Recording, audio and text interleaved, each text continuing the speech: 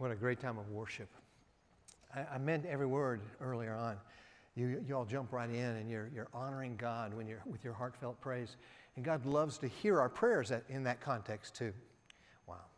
Now I'm the most blessed man on the planet Earth, I think, these days. All my grandkids, all my kids have been here this week. It's been the loudest it's ever been in my home. But it's so cool, and all of them were here in the first service. I don't see any of them. Yes, wait a minute, there are three. There's three of one of my children with her husband, and my wife is right over here. And then we've invaded the preschool area with 9 kids. So they're over there. So this will be the quietest room on campus right now. I'm sure of that. We've had a great time together, just enjoying each other's company and talking. They were all here. Everybody had their suggestions on what I need to preach on this week. And I said, we'll determine that later in the Lord. And God was working me over on some things, trying to cause me to remember some things when I was early as a new believer. And I needed to share these things with you first. But what I want to do is I want to talk to you. With this last message I've got to speak to you as your pastor. I want to talk to you about the kind of faith that lasts. I want to talk to you about what's required for you to get in on the good stuff that God has. I want you to see that God wants to bless you, but not in the way that you think. Too often we Christians, we act like the hypocrites. You know that. We call each other hypocrites. We call ourselves hypocrites. It's because our lifestyle doesn't match up to our profession. And it frustrates us. It frustrates those around us. Well, having come from an atheistic background, it really bothered me when I would run into Christians that were no different than I was. They aspired to do the same things I did. They spoke the same language I did. I mean, we went to the same places, went to the same parties. All of these things happened. And I'm thinking, and then you want me to add Jesus to this formula when it doesn't seem to fit to begin with? And so I was always looking for somebody who actually did believe that stuff. And there was this one guy that did, and he was instrumental in my understanding what Jesus was all about, this whole thing called salvation. All of that happened. But then I noticed, I followed after this one guy. This was one summer in the middle of my college years, and I used to ask him question after question after question, and he'd just stay up late at night and answer all these questions. And then finally, I went back to Georgia Tech, thinking there's not a single Christian in all of Atlanta, Georgia. Because I'd been there the previous year looking for people who would claim to be Christians, and everyone I did, I found, we'd talk, and then they would pretty much say, well, I don't believe that stuff anymore. My parents believed it. And so again, it was just reaffirming my faith as I was thinking, here I'm an atheist. And so I go back to Georgia Tech, and I'm looking for somebody who will actually stand up. And I ran into a couple guys who really had this passion for God, who really wanted to go one step deeper. They weren't satisfied with just the status quo when it comes to Christianity. They wanted everything that the God's Word had promised that we could have. And so I followed them, asked them all kinds of questions. I was pro-Jesus at the time, but I was anti-church, because the church made up those people who were the hypocrites, and I didn't want to be around them. So when people would invite me to their church, I'd say, no, I don't want what they got. I want the stuff that you got. And he says, well, we got that. He said, nah. So after a while, he pestered me enough times, he finally invited me to his church, and his church was just 2 blocks away from the Georgia Tech campus. It was First Baptist Church, Atlanta, Georgia, where Charles Stanley is the pastor. And so he invited me to come. I went, and I heard him, and I thought, this pastor knows God. This pastor is not willing to settle for all the excuses that we Christians give. He says, this guy knows what he's talking about. And so I wanted to go there. I kept going there, and I grew in that church. That's my first church I ever really was a part of, from being a believer anyway. So all of that to say, I wanted you to know that when I saw this guy named Charles Stanley and him represent God in ways that are different than normal, I thought, I want to have this. I want to know the same God that he's talking about. So that's where I am right now. There was a title to a message that Charles Stanley used during that period of time, and I've used it for the title of my message today, and it's entitled Disciplined for Deeper Devotion. Disciplined for deeper devotion. And what I mean by that is this: there's much more to it, and so we need to discipline ourselves to go deeper. Now, how do I know that's even necessary? Well, there's a passage of Scripture in 1 Timothy chapter 4, verse 7, that pretty much lays the foundation for this train of thought. 1 Timothy 4, verse 7 says, on the other hand, discipline yourself for the purpose of godliness. For bodily discipline is only of little profit, but godliness is profitable for all things, since it holds promise for the present life and also for the life to come. So what Paul's telling Timothy is this: Timothy, you get it. You know how exercise benefits your body physically. You walk, you run, you do all these kind of things. You're lifting things. It causes you to be strong, and all those things are necessary. You have to discipline yourself in those things, though. You can't just randomly decide that today you're going to pick up some object that weighs 1,000 pounds. You're not going to do it. You have to work your way up from the 1 pound to the 5 pounds, and then you know how much you can pick. You can do, but that's discipline. It requires discipline. What Paul is telling Timothy is the same truth applies to your godliness. Now, what is godliness? Godliness means that you represent the one who's godly. It means that you emulate the one who is godly, which we're talking about God. Godliness means that you're becoming much more like God. That's godliness. All of those shades of meaning deal with this word godliness. So what he's saying here is, you and I, we have to exercise disciplines that will lead us to that depth of maturity, of spiritual maturity. And it's God's way of saying, there's so much more. There's so much more. So what are those things? I thought, as your pastor, that, I've been sharing these kind of truths with you for a long time, for 24 or 5 years. Now, what I want to do is take some of the highlights.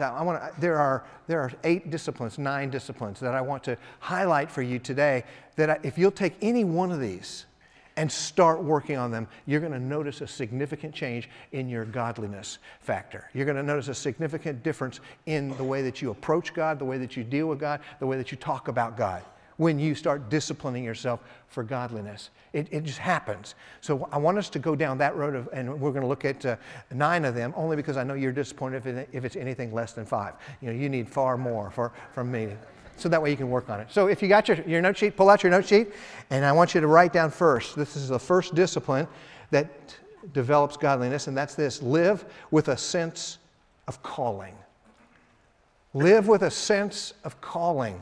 In other words, your life is meant to count.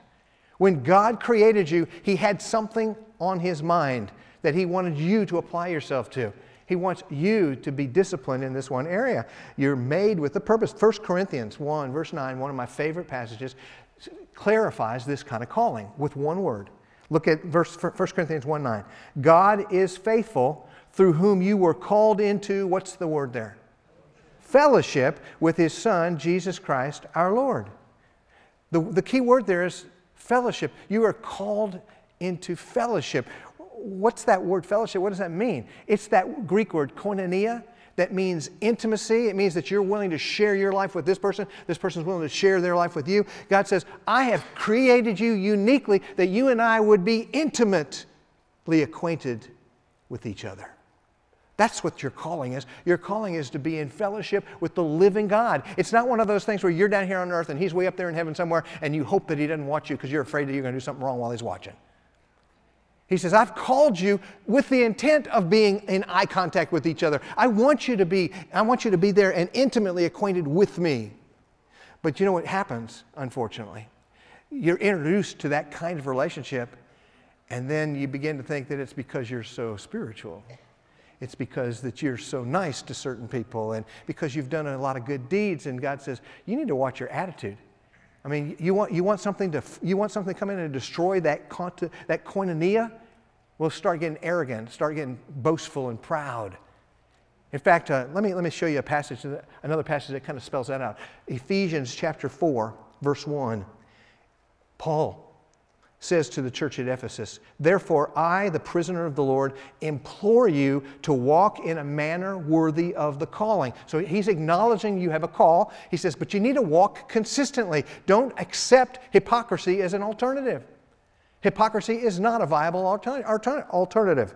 He says, go on, you need to walk in a manner worthy of the calling with which you've been called, with all humility and gentleness, with patience, showing tolerance for one another in love, being diligent to preserve the unity of the Spirit in the bond of peace. Again, here's Paul saying, I know if left to yourself, if you let the flesh loose in your life, you're going to go around with your head cocked around and looking around like I'm better than you are. He says, you can't go down that road. Because once you go down that road, you are eroding the very koinonia that you're seeking to build. Now, how long is this going to last? Well, let me tell you what Paul said.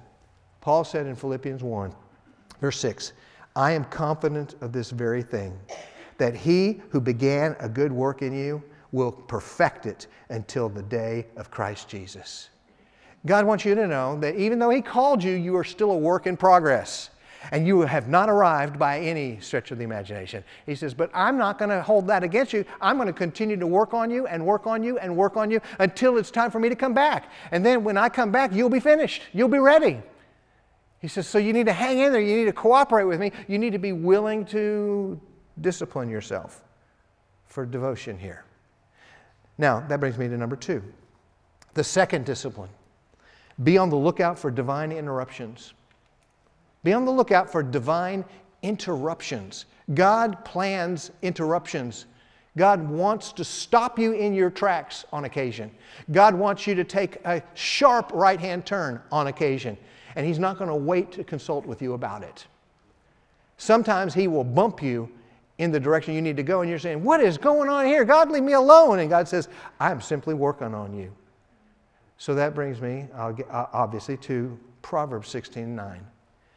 Proverbs 16:9 says, the mind of man plans his ways, but the Lord directs his steps. God wants you to make plans. God wants you to lay it all out there to help you make progress. He says, but be alert and always be open to God's interruptions. You're going to make those plans, but when you start implementing the plans, don't be shocked when God steps in the middle of them and starts reworking them and does something different. We hate that. I know, I'm with you. I hate it when God does those kind of things. But I have to acknowledge and take a step back and acknowledge that he knows best. And he knows that if I keep going down the road I'm going down, that it's going to hurt me rather than help me. It's going to mess up his plan for my life rather than assist me to being right in the dead center in the middle of his plan for my life. All of this is so important. God says, I want you to be on the lookout for these divine interruptions so you're not taken by surprise. I want you to know that God will use these interruptions. James chapter 1, verse 2, it's right there in your notes there. Consider it all joy, my brethren, when you encounter various interruptions, trials, tribulations, temptations. All of those words can be rightfully translated here for that one word. He said, I want you to know, you don't be surprised if you're interrupted, knowing that the testing of your faith produces endurance. Those interruptions do test your faith, and it makes you mad at God. If it's not doing it the way you would say it needs to be done. And then verse 4 says, and let endurance have its perfect result so that you may be perfect and complete, lacking in nothing. See, God just wants you to be fully developed. God wants you to grow in godliness, and he wants you to arrive. He doesn't want you just to always be hanging out there in limbo saying, one of these days, hopefully I'll get a little closer as a godly person. No. God says you need to be on the lookout for divine appointments and pay attention. When God says, stop, stop. But God, it's part of my plan. I'm changing your plan right now. Do what I say. Be prepared for God's interruption. Number 3, the third discipline. Live like today matters. Live like today matters. Like this is the only day you're guaranteed. You're not guaranteed tomorrow. You're certainly not guaranteed next week. You're guaranteed today. John 9, verse 4. Jesus says, we must work the works of him who sent me as long as it's a day. Night is coming when no one can work. This is Jesus speaking to the disciples. He's saying, listen, you need to make the most of this moment. This moment called today. Even the psalmist, Psalm 90, verse 12 says, so teach us to number our days so that we may present to you a heart of wisdom. When you make like every day counts, what you're doing is honoring God. You're saying to God, this is no accident that you've called me, given me a purpose for living, but it's also no accident that I'm here at this place at this time. God says, that's exactly right. I want you to know that when you cooperate with me, when you live like today matters, it develops within you this understanding of life. You begin to understand a little bit more clearly what God is trying to teach you. Let me give you one more verse. Ephesians 5, verse 15. Therefore, be careful how you walk, not as unwise men, but as wise, making the most of your time, because the days are evil. Let me add one other thing here for you. If you're going to make like today matters, and you're going to use that as a discipline in your life for you to become more godly, then what you need to do is record the things that God teaches you along the way. Today, this is Sunday. When throughout the course of the day, you're going to be learning some things from the Lord. And you're going to think, well, I don't know. See, if you pay attention. That's the whole message here is us learning to discipline ourselves, to pay attention to God. When you pay attention to God, God is going to be teaching you some things, and you need to jot them down. And then, then a few days later, you can go back over and read what God taught you 2 days ago. But this is more than that. God wants you to take those things that you're articulating, the lessons that you're learning from God, and pass them on to others. You become more godly when you emulate godliness, especially as it comes to talking about the things that God is up to. God wants to be known. He wants you to emulate Him through your lifestyle, but also through your writing, through your conversations, all of that. God says, I want this to be a vital part of your life. Live like today matters. Then, number 4, take the initiative and start spiritual conversations today.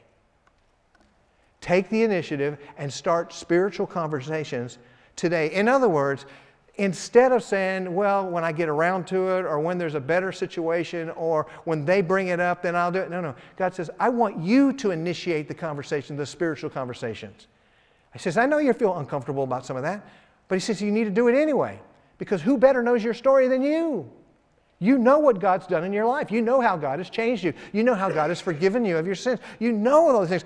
Others don't have a clue of what could be until you come and tell them, here's what has been in me. So God says, I want this to be a vital part of your life. I want you to take the initiative and start talking to people about what Jesus did. Well, what did He do? He died on the cross. Why? Because our sins have to be paid for. There's a debt we owe. So Jesus came to this earth, became a man just so He could die in our place. Why would He want to do that? Because He's God. He is, and He's known as the God who is love. He really does love you, even when you are unlovable. I want you to look at the person beside you. Think of God loves them even when they're unlovable. You see that? They're right there beside you. If God will love the unlovable ones beside you, He will surely love the unlovable ones that you run into. And God says that's why you need to start the conversation. Start the conversation and say, listen, I have run into this God named Jesus who has forgiven me of my sin. Don't be surprised when they say, you think He'd do it for me. He would. But they won't know it unless you tell them. Take the initiative. There are so many places throughout the Scriptures that deal with that very thing here. This one discipline of sharing your faith, this one discipline of passing on the information that you have about Jesus and saying, this is what He did in my life. The personal testimony. That's what God wants. Listen to this. Paul said, 2 Corinthians 5:18, now all these things are from God who reconciled us to Himself through Christ and gave us the ministry of reconciliation. He says, you've experienced reconciliation, now I want you to go and help others to experience the same thing. That's what he's saying right here. Matthew, one of the disciples, was approached by Jesus. Jesus said, I want you to follow me. And here's what He said, Matthew 4:19. He said to them, follow me and I'll make you fishers of dinosaurs. Doesn't say that, does it? Follow me and I will make you fishers of men. What does that mean? It means that He's going to send you out to where there are pools of men and women. It's talking about mankind here. But He said, I'm going to send you out to where people are. And I want you to start a conversation about Jesus. And if they're interested in receiving Christ right there, you introduce them to Jesus right then. That's what this is about. Solomon said it this way. Proverbs 11, verse 30. The fruit of the righteous is a tree of life, and he who is wise wins souls. If God says the wise ones are the ones who win souls, then what should we be doing? If you're going to be wise, it's going to be because you are sharing the gospel. How about Luke? Luke wrote the Gospel of Luke, but he also wrote Acts. And he put in here one of those Great Commission statements. This is Jesus. He was standing there giving some last-minute instructions before He ascends into heaven. And here's what Jesus said in Acts 1, verse 8.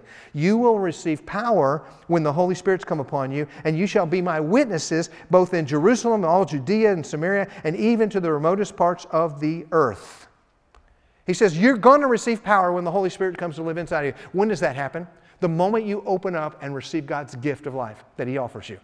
And He's already offered it to you, so He's just waiting for you to accept the gift. But when you accept the gift, part of the gift is the very person of God, the Holy Spirit. And that's what He's talking about here. He says, when the Holy Spirit comes to reside in you after you've responded to Him. So every believer, every Christian who's received Christ has now power, but the power comes from the Holy Spirit of God who's taken up residence in you. In fact, later on in the Scriptures in 1 Corinthians, it talks about your body is the temple of the living God. That's why He says take care of it. But that's all part of disciplining yourself for deeper devotion. Let me give you one more. Simon Peter. Peter put it this way, sanctify Christ as Lord in your hearts, always being ready to make a defense to everyone who asks you to give an account for the hope that is in you, yet do it with gentleness and reverence. Again, Peter's saying, be ready. Some people you won't be expecting. They'll just show up and then they'll say, oh, here's a person I could share Jesus with. But some of the people you won't have any idea who they'll be until something happens, one of the interruptions. Now that brings me to number 5. The 5th way to discipline your life for deeper devotion. Treat people with grace. Treat people with grace. How do you treat people right now? When you're hungry and you're tired, how do you treat people around you? Oh, it's different, is it? Of course it is. You know, you've been on both sides of that coin. And God says, I want you to treat people with grace, always. God does. He's a God that's full of grace and mercy, full of love. He never sacrifices any of those or changes any of those for the sake of any other characteristic. No, it's true. He loves, but He also says He judges. I mean, God is the total package. He's always consistent. He loves you, but it doesn't mean He puts up with sin. He doesn't. He doesn't tolerate sin. He says you deal with sin. How? By confessing it. When you confess your sin, He is faithful and righteous to forgive you your sin and to cleanse you from all unrighteousness. That's God. So what does God tell us? He says, in your relationship with others, I don't care how you feel. He says, I want you to treat them this way. Ephesians 4, verse 32. Be kind to one another, tender-hearted, forgiving each other, just as God in Christ also has forgiven you. You want to know how God wants you to treat those that are sitting next to you here? You want to know how God wants you to treat those people that you're going to go home to after the service? You want to know how God wants you to treat people in general? This way. He wants you leaning in the direction of forgiveness. Yeah, but they don't deserve to be forgiven. Yeah, you didn't either. I didn't either. But God is so cool. God is so like God that He would shower us with grace and mercy at our least wanted time. Ephesians 4:29. Some of you, maybe the issue is your speech, the way you talk around people. Ephesians 4:29 says, let no unwholesome word proceed from your mouth. I believe that no unwholesome word means all. He says, don't let it ever happen. Let no unwholesome word proceed from your mouth, but only such a word as is good for edification according to the need of the moment, so that it will give grace to those who hear. This isn't me speaking here, gang. This is God. God says your language, the things that you talk about, the things that you say to other people really mean something to God. Why? Because God has called you to Himself. He has called you to live a life that's in fellowship with Him. And when you're living a life that's in fellowship with Him, there are certain behaviors, certain languages that are just not tolerable by God.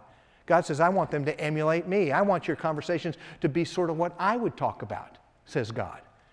God says this is all really important. We need to treat people with grace. Then go to number 6, the 6th discipline. Align your faith with the truth of God's Word. Align your faith with the truth of God's Word. In other words, faith is not about feelings. There are a lot of people who feel like they've got all the faith in the world just for whatever reason. The good times are happening in their life and say, I've got all this faith. Well, you need to know your faith has nothing to do with your feelings about faith. There are feelings that follow faith, but don't confuse faith with the feelings. God wants you to operate on the basis of faith. The Bible says we're to walk by faith, not by sight. So how do you do that? Well, the Bible defines faith as the substance of things hoped for, the evidence of things not seen. Which, and that verse, I didn't give the verse to, so guys don't get confused. I threw this one in. This is free. This is just a freebie. But I want you to know when you're walking by faith, faith is essentially this. Faith is substance of things hoped for, which means there's something there that you can get your hands on. What is the substance of faith? The Word of God. And it's the evidence of things not seen, which is an indicator that you take the truth of the Word of God and you act on it. You do what it says, therefore you leave tracks in the sand. Evidence. Faith is the substance of things hoped for, the evidence of things not seen. So what does that got to do with this? God wants you to take all of your faith and align it with God's truth. He doesn't want you to be drifting off course simply because you feel like faith is right there. It's not. God says, I want you to find out what I say in my Word and then act on it. And at that moment, you are then walking by faith, not by sight. There's much here in the Scriptures that deal with this. If you're wondering why would He prescribe such a thing, why does He want you to start with the Scriptures? Why can't He just start with, just tell us what to do and we go and do it? That's the point. He wants you to know what He's telling you to do. Listen to this. Hebrews 4, verse 12. It says, the Word of God is living and active and sharper than any two-edged sword. That's pretty sharp. It says, and it pierces as far as the division of soul and spirit. That's pretty tight.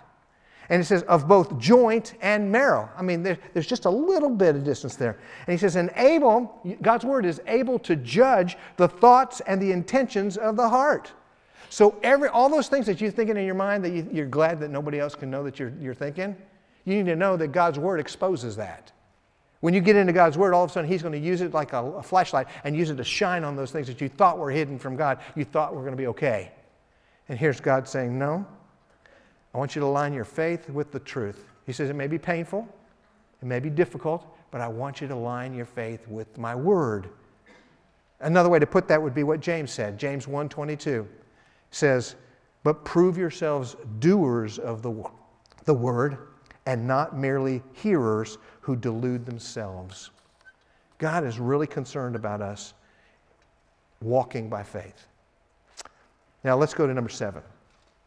Number 7, and this should be quite obvious what I mean by this. Pray like your life depends on it. Pray like your life depends on it. Pray like it's a 911 call. God, you better do something here or we're in trouble. God, please step in here and intervene. Throw in an interruptions anytime you want to, God. Go ahead. Where I see we're going is going to be very painful, so help me out here. That's what God's saying. I want you to pray like your life depends on it. And why do we say that? Why is that important? Why is that a discipline that needs to be dug deeper? It's because the Scripture talks about prayer being the alternative.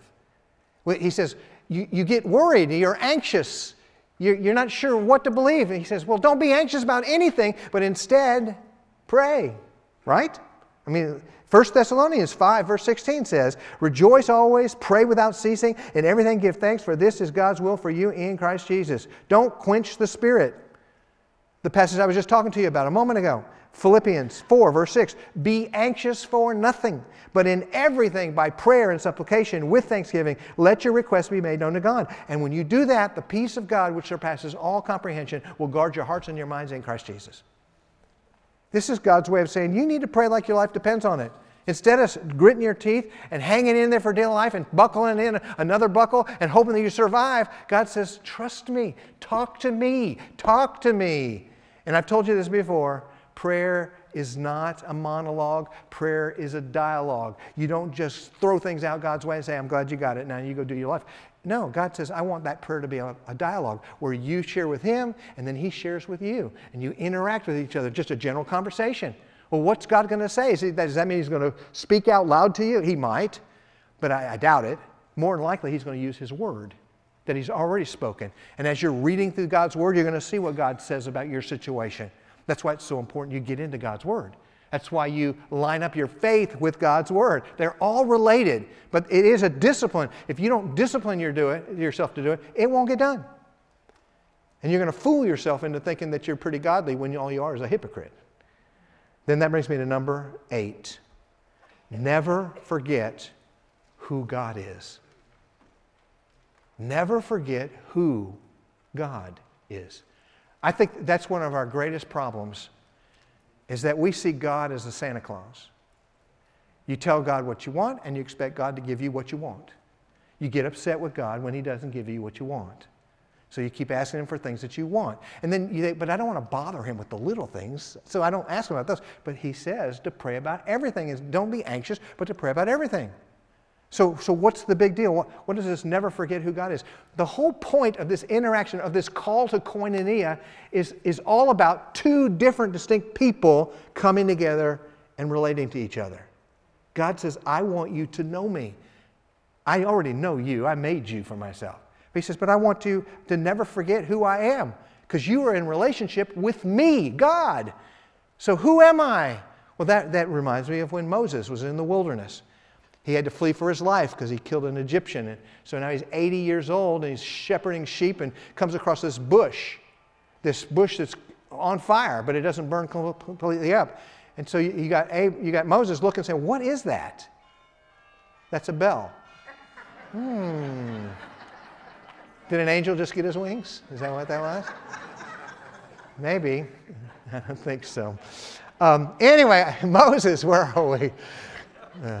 Only on my last Sunday. Moses, he's in the wilderness, sees this fire, and they're talking, and God says, I'm going to send you back to Pharaoh, and you're going to tell him that God wants him to let him free. And he's thinking, there's no way I can do that. So he comes up with all these excuses, and then finally none of those excuses work, and finally comes up with what he considers to be a viable excuse. He says, look, okay, I'm going to go tell the Israeli leaders that are back there what you told me. You know what they're going to do? They're going to ask me, yeah, right, who is this God that you're talking about? If they ask me what your name is, what am I supposed to say? Because I really don't know you, and I don't know your name. What am I supposed to do? What am I supposed to say? Well, Exodus 3, verse 13. Then Moses said to God, behold, I am going to the sons of Israel, and I will say to them, the God of your fathers has sent me to you. But they may say to me, what is his name? What shall I say to them? And God said to Moses, I am who I am. And he said, thus you shall say to the sons of Israel, I am has sent me to you. I am. I am is the word Yahweh. And when people were reading that, there's some discussion about that. They're not sure exactly what to call it. Is it Jehovah or Yahweh? It's the same consonants, but not the same vowels. But the vowels were added to the text about 1,000 years after the text was written. So and Jewish folks, when they would pray, they would never say the word of God, even though they'd come to the word and they'd read off their prayers. When they got to the word God, they would not say it because it's too holy for them to say. So we're really not sure how to pronounce the word. It's Yahweh or Jehovah, one of the two. But the point is not so much about that as it is God wants you to know him enough that he's willing to reveal himself. Jehovah, there's usually a compound part of this name. It'll be Jehovah Jireh, which means the God who provides, or Jehovah Shammah, the God who is near, the God who is present, or Jehovah Rapha, the God, our healer. All that. Why is that important?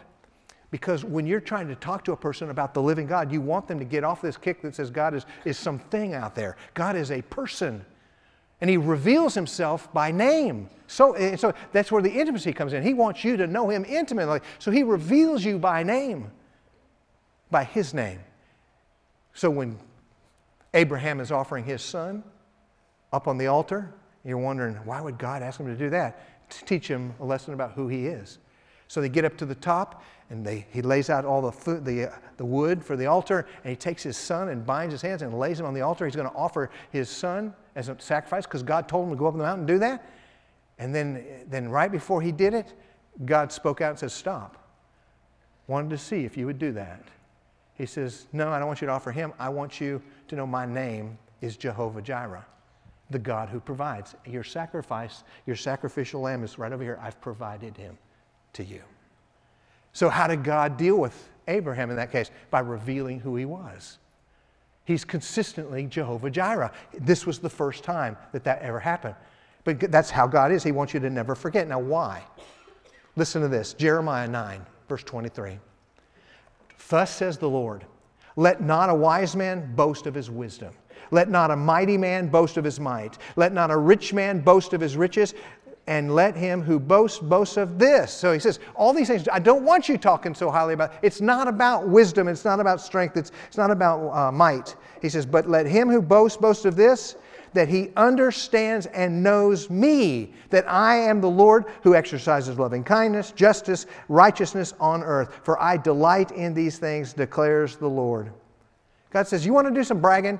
You want to talk about what's really, what God would like for you to talk about? He says, I want you to stop talking about how rich you are, how wealthy you are, how physically fit you are. He says, instead, I want you to start talking about how godly you are.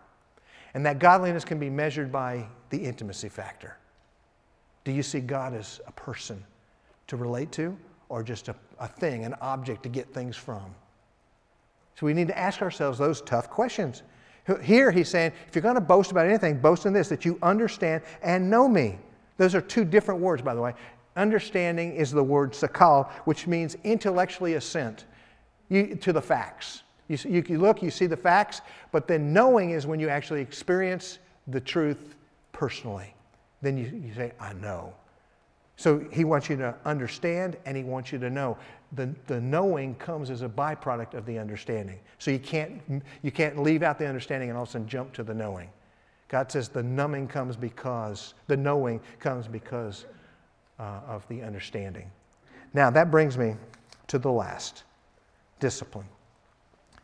Love God by obeying God. Love God by obeying God. You remember Jesus was confronted and approached on numerous occasions by the religious leaders, and they all said something like this: what's really the most important law?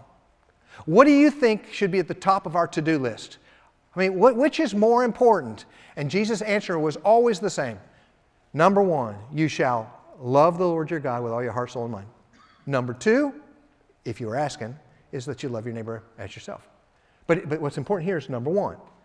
He says, I want you to know that that's really at the heart of where God is. He wants you to know him intimately. He wants you to know him here. However, and that's all the same thing in the Old Testament too. I don't want you to think it's exclusively here in the New Testament when Jesus is talking. In the Old Testament, the book of Deuteronomy, chapter 6, verse 5, it says, you shall love the Lord your God with all your heart, with all your soul, and all your mind. So what's the big deal here? What's he trying to teach us here? It's easy to say we love God. And Jesus even says that's what's most important. You want to know what bottom line is? You want to know what God wants from you more than anything else? He wants you to love him above all other things. Here's the secondary question. How do you know if you love him? How do you know your love is not just a feeling? Because love is so much more than feelings. How do you know? How can you know? Well, fortunately for us, the Scripture doesn't leave us to guess that. Here's what the Scripture says. This is Jesus speaking to his disciples. John 14, verse 21. He says, he who has my commandments and keeps them is the one who loves me. And he who loves me will be loved by my Father, and I will love him, and I will disclose myself to him. Do you hear what it's saying there? It's saying if you take the time to gather his commandments, the Scripture, the Word, and begin to process that, he says when you do that, the natural thing you'll want to do is to apply it. He says, but at that moment, when you're beginning to take God's Word and dig in, he says, you're saying to God, I really do love you. I love you enough to know what you say. I love you enough to take the initiative and find out what you say. And Jesus went on, he says, he who has my commandments and keeps them is the one who loves me, and he who loves me will be loved by my Father, and I will love him. He's talking about the koinonia. He's saying, you don't understand, when you don't want to obey me because it's going to cost you something. It's going to be painful. But he says, but if you are willing to obey me, even in that area of pain, you're going to see that the Father is just going to lavish his love on you. And I am going to lavish my love on you. And then it closes, it says, and I will disclose myself to him. Again, we're back to the koinonia. It's all about God wants you to know who he is. God is God. He's not just an alternative to turn to. There is no one like God other than God. That's God. But we need to make sure we treat him like that. If loving God means obeying God, then how good are we at obeying God? Charles Stanley was my pastor. I mentioned that a moment ago. He was in the hospital for a couple of weeks when I was in college.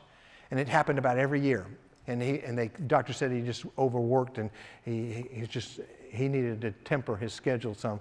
But he came back. He'd been in the hospital 2 weeks, came and spoke the next Sunday. And while he was there, he said that the Lord had whipped him, given him a spanking and taught him how he had abused his calendar and his schedule, and he needs to listen to God. And God began to speak to them there in the hospital. And he jotted down these 8 truths that you need to apply to your life if you want to know that you're making Jesus Lord of your life. He came back and preached that message, and when he did, I thought, that just rung all the bells for me. I thought, that's it, that's cool. And so since that time, I've always had a list of these 8 things that you have in your note sheet there. I always keep a list of that on the inside cover of my Bible. Here's my Bible that I use now, and on the inside, I tape it, and these are those 8 truths that are there in your note sheet. But I wanted you to have this, because this will radically revolutionize your obedience to God. And I want you to have it so much so that when you walk out the door in a minute, don't miss this. We have a little laminated card with all of them on it. All right, so that way you can keep it on your glove compartment or wherever you need to be looking at it and say, to evaluate your quest for godliness. Now, let me just read through it, because I know if we don't do it now, it may be next week before you say, oh, there's that card. Jesus is Lord of my life when I obey the promptings of the Holy Spirit without arguing and fighting back. Jesus is Lord of my life when I am committed to doing His will before I know what it is. Jesus is Lord of my life when I am available to serve Him without regard to the time or place or requirements. Jesus is Lord of my life when pleasing Him takes priority over pleasing all others. Jesus is Lord of my life when I acknowledge and recognize Him as the source of all my desires and needs. Jesus is Lord of my life when I submit to His ownership and possession of all I am and all I have or possess. Jesus is Lord of my life when it's the pattern of my life to turn my failures and my defeats and difficulties into opportunities for spiritual growth. And finally, Jesus is Lord of my life when to know Him intimately becomes the obsession of my life.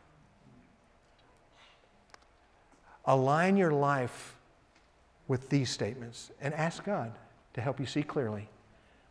Ultimately, you want to be godly. You want to work on those spiritual muscles where you can develop and you can bench press far more this year, spiritually speaking, than you did last year. You want to be able to do that? You're going to have to answer these questions honestly. And if you do, God's going to begin to do a work in your life. It's going to ramp up the number of interruptions. I hate to tell you that. But He knows best. And if you stay on the course that you're on, you're going to be hurting. God says, I want you to get off the throne of your life and let me on that throne. Now, before we wrap up here, I want to ask you a couple questions. Question number 1.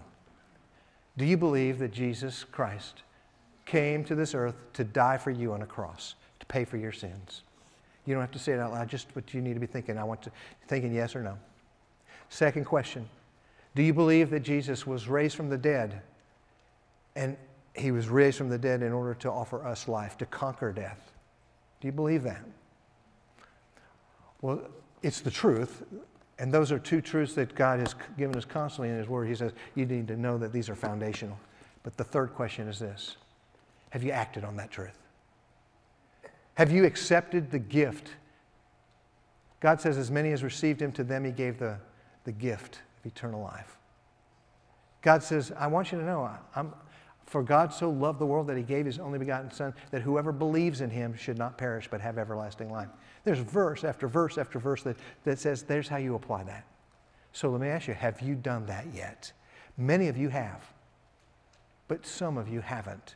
John just recently did. And the first step of obedience, remember, if you love Jesus, you're going to obey Him. First step of obedience, when you trust Christ, when you accept His offer, is you set up a time for baptism. Because that's the outward sign. That's how you present yourself and say, I've given my life to Christ. I'm one of those believers. If you've not done that, you need to say, I want to do that. You need to set it up. We'll baptize people every Sunday, with both services, if we have that many people. So, are you ready to do that?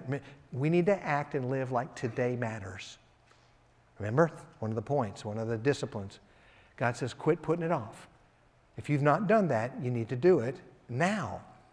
In fact, we're not going to go any further until I lead us in a moment of prayer, just for that very thing. If you're ready to receive the gift that God offers, I want you to pray this prayer with me. I'll pray it out loud. You pray it in your heart. Everybody else, pray for the people around you right now. Just pray.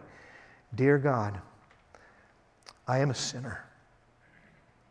And I believe that Jesus, when he came to this earth, offered his life as a sacrifice for my sin. Thank you for that. I didn't deserve that, but I'm sure glad you did it. And Jesus, I believe that you were raised from the dead after the third day, and now you live a resurrected life, and you've conquered death, and now you offer us that resurrected life. Thank you for that. Again, we don't deserve it, but we're so glad you offer it. But we also know, Lord, that you're waiting for us to act on those truths. And so right now we know that you're offering us a gift of life that includes forgiveness of our sin and eternal life, a quality of living. Lord, we accept your gift and we resolve to do and to live a life that honors you for the rest of our lives. We give you what's left of our lives. We want you to be pleased with it. We choose right now to step off the throne of our life and we enthrone you. Thank you for hearing our prayer. God, we can't wait to see what's going to happen next. Amen. Now let me just say, if you prayed that with me, God heard you. You made the most of Monday, of this day. You made the most of it. And it's going to change your whole life. God has already begun a new work in you. He lives within you, and you can expect him to begin to direct you. And the end product will be more godly. God wants you to become more like him. God wants you to know him so well that you can pass him on to others. That's what it means to be godly. God says, I want you to be godly. You've just started that journey. If you need to be baptized, at the end of the service, I'll be up here at the front. You come let me know. But just take one of the cards on the chair, seat in front of you, and write it down. I want to be baptized. Write down the date that you'd like to, and we'll call you and set it up. But you need to take the next step so we know how we can help you. If you've already gone and done all of that, then it's time for you to resolve to discipline yourself for devotion of God. This is the time to say to God, I'm all in, and I'm going to do it your way. Thank you, oh God. Again, the bells ring at the time when you need to say, yes, God. So let's I want to offer one more prayer before we wrap this up. Father, I know when you look down and you see all the folks that are in this room, you see a lot of people that belong to you. A lot of people that have started the journey and they've encountered those interruptions, but they've also encountered the koinonia. Thank you, Father, for that. We know that we oftentimes disappoint you when we choose to sit on the throne of our life. I'm asking you, Lord, to help us to dethrone ourselves. Give us the courage to step off the throne and offer the throne to you. You are our Lord. And Lord, we want to live a life that looks like that. So please help us, Lord, to live in a way that honors you. I bless your holy name. There's nobody like you. It's in the name of Jesus I pray. Amen. Now listen, gang, I love being your pastor. What I love most about you is you're hungry and thirsty for the things of God. The next pastor that you get as your lead pastor, he's going to be shaking his head saying, wow, I hit the lottery. I mean, we don't play the lottery, by the way. But I'm just telling you, they're going to feel like they got it all. It's going to be a wonderful thing. You guys know how to love. You guys know how to receive people. You know how to walk beside people. You are such an encouragement. You've done that with me, your pastor, but you've done it with each other. Don't stop. Please don't stop. I've loved being your pastor, and I believe God's in this transition time. There's no doubts in my mind about that. But it's hard still transitioning, and I will definitely miss seeing you week after week after week like that. But we're sticking around, and so I will be seeing you just to make sure that you are becoming more godly. On hang. So anyway, I love y'all.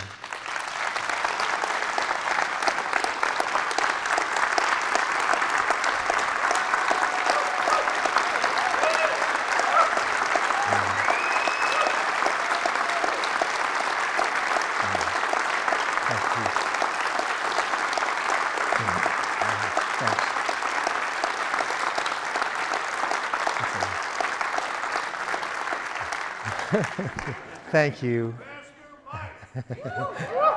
Thank you. I love you too. You know what it means. The doors are open, so go tell somebody about Jesus, but don't forget your little card, okay? It'll remind you. I love you. Bye.